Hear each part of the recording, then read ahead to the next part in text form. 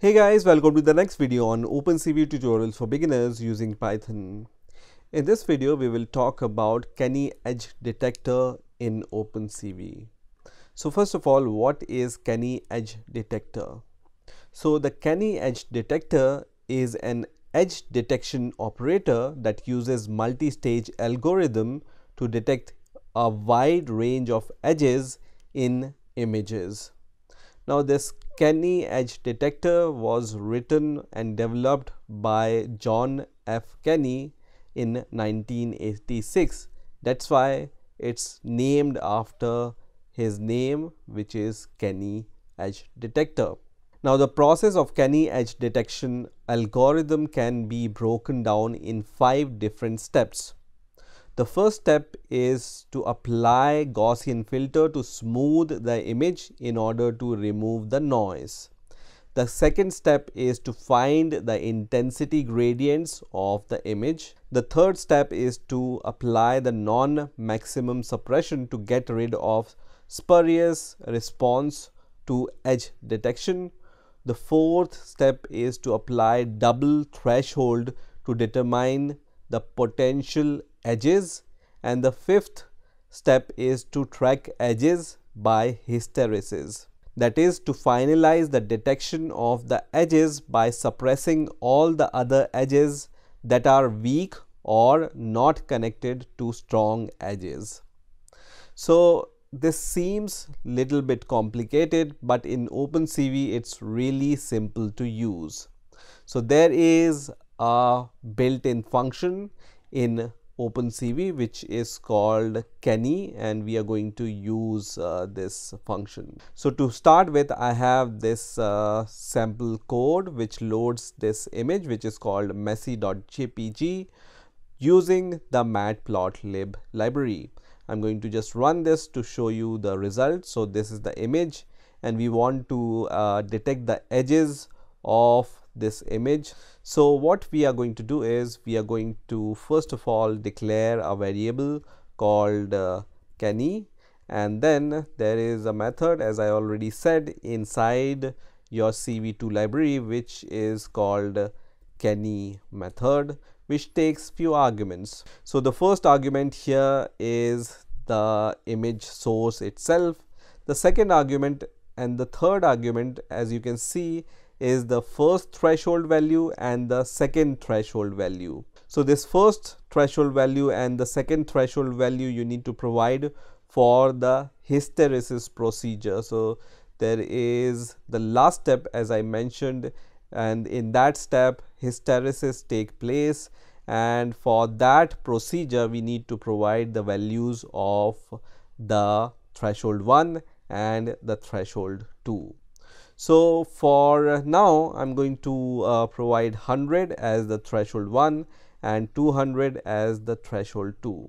But later you might want to add a track bar in order to see the changes in the edges when you just move the track bar from left to right for the threshold 1 and the threshold 2. So this might be a small assignment for you. You can just add the track bar and see how the edge detection changes when you change the value of threshold 1 and threshold 2. And I have already explained how you can use track bars with OpenCV. So just watch that video and you will be good to go. So now we have the result of Canny Edge Detection function. So we are going to just add it to our list, first to the list of titles and then second to the list of images, and the range we are going to increase it to 2, and this we are going to just see the images in 1:2 format. So I'm going to just run this Python script and see the result. So you can see we have the original image here, which we have loaded in the grayscale, and on the right hand side you can see the result of the Canny Edge detection methods. So you can see all the edges which are available here on this messy5.jpg image.